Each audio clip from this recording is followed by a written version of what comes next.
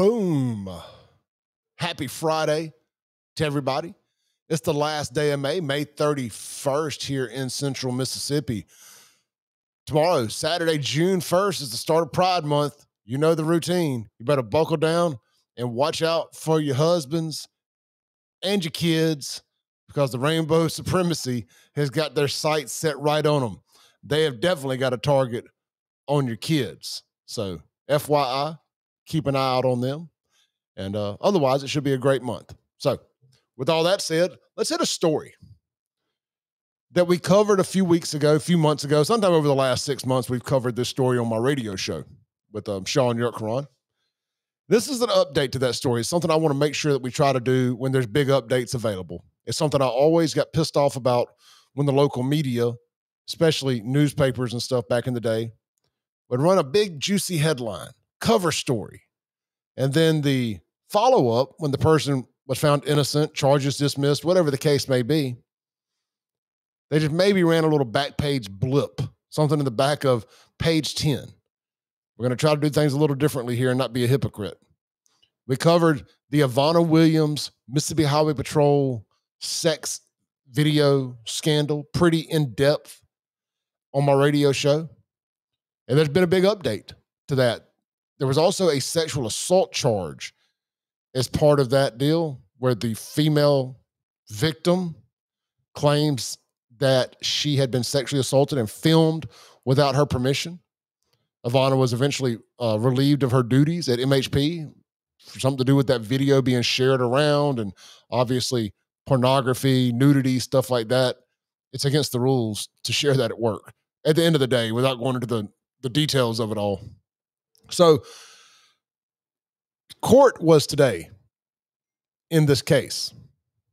And the other girl decided not to show up and to drop the charges on her end. Now, she still has a federal lawsuit pending. And look, I don't understand all that. But here's WLBT with details on this story.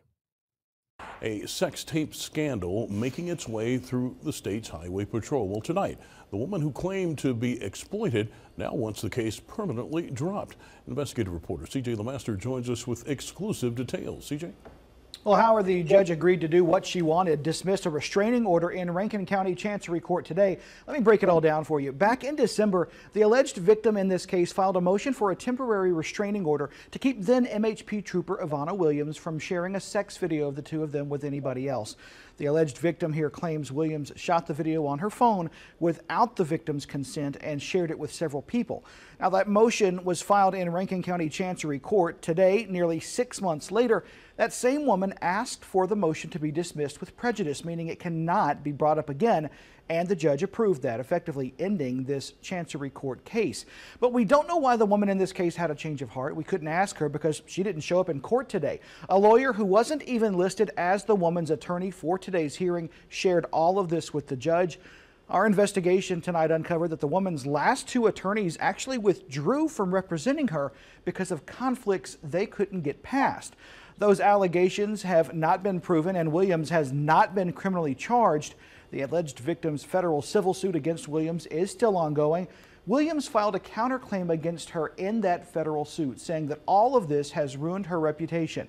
The Department of Public Safety fired Williams in February for unprofessional conduct. She has maintained her innocence in social media posts. Courtney Ann. All right, so Ivana put this on TikTok earlier. So we do have a response to her after court here. Figure we'd play this, be as fair as we can here. Here is Ivana Williams on social media responding or giving an update on the court outcome. For the ones who have been following my story since day one, today is May 30th, and the outcome of court this morning was dismissed with prejudice. And yes, it is a win for me, but for her not to even show up is disheartening for me because I wanted to face my attacker. And I am not a victim mentality type person. But yes, I feel like she's the attacker, she's the aggressor because she has came after me, my job, my character. And I have yet to be able to really come out and speak about it, but as we go and as the days continue, then I'll be able to talk more and more about it, and I look forward to that day. So until then, just keep tagging along, keep showing support. This was only one hurdle, and I have many more to go. All right, so there's Ivana giving her update on it. Like I said, one thing I want to make sure we do here is cover the follow-up to these stories, because the accusations against Ivana were pretty bad. The other girl was claiming that she got her drunk or drugged her or something to that extent and took advantage of her against her will sexually and filmed it. Now, I don't think anybody argues that there was some activities there, some adult activities, and there was a video filmed. The permission and everything else, that is what's up for debate. But the other girl decided to move on from it. Again, the federal lawsuit's still pending. I don't know how she'll work that out. I don't know if she still has an attorney. Any details? We wish everybody the best in this. Wish Ivana the best. She's got an appeals board hearing with the state employees board. Or actually, it just says right here. Somebody asked her on TikTok, did you get your job back? And she goes, I have court with the employee appeal board in October. I want to make sure I worded that properly. So we will see. I wouldn't see her getting her job back. She got fired for allegedly sharing the video around, which I guess is behavior unbecoming of a trooper at the end of the day, and maybe some other stuff. I don't know all the details. Full disclosure, Ivana was my neighbor. She's been on my radio show a few times, and I have no problem with Ivana. I actually like Ivana, and we wish her all the best, and hopefully she'll do well in life once she gets on the other side of all this. Be sure to tune into the Clay Edwards Show every Monday through Friday, 7 a.m. to 9 a.m. And hey, guys, are you having a little trouble in the bedroom yourselves? May I implore you to check out Men's Health in Mississippi. Get your testosterone levels checked. You could be suffering from low testosterone. Here are some of the symptoms of low T: fatigue, decreased muscle tone, lack of energy, low libido, that's your sex drive, brain fog, and sleep disturbance, as well as, not mentioned there, erectile dysfunction. It's all ha, ha, ha, funny, funny, funny, until it's you.